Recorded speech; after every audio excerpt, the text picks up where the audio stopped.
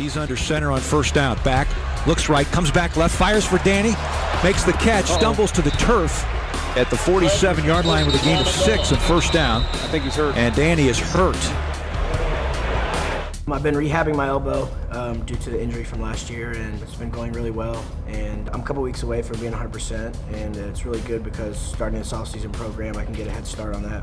Yeah, basically I caught a ball over the middle, and I was trying to dart in between a couple linebackers. I put my hand on the ground, and next thing I know, it was flailing behind my back, and I was really scared. I didn't know what had happened, but I knew that it wasn't good. Yeah, Danny was catching a ball, and he was trying to make a move on an opponent, and when he did that, he fell, and he fell on an outstretched arm trying to break his fall, and as he fell, he dislocated his elbow. And later shown, when we did get the MRI, that he did tear his tricep tendon at that same time.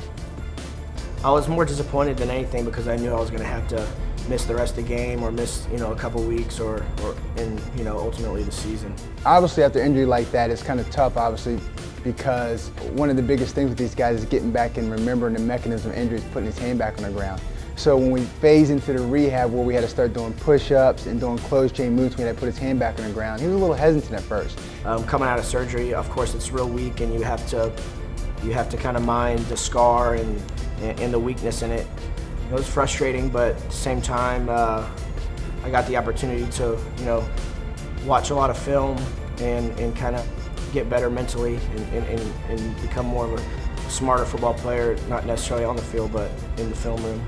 And that's one of the key components to rehab, is not only just physically rehab, but also mentally rehabbing. So we got to make sure we build his confidence back up, so when he's back out there and he has to put that hand back on the ground, we know he's going to be confident doing it. Right now, Danny's obviously kind of in that sprint phase.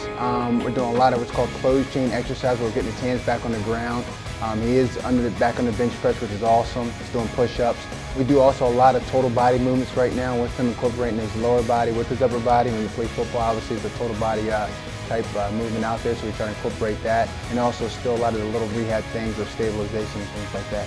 Reggie's been awesome. I feel like he's my brother. We fight all the time, and he gets me better. He's really, really good at what he does. He's the best, and I tell him that pretty much every day because he works me pretty hard, and he's been there for me, and it's a testament to what kind of trainer he is.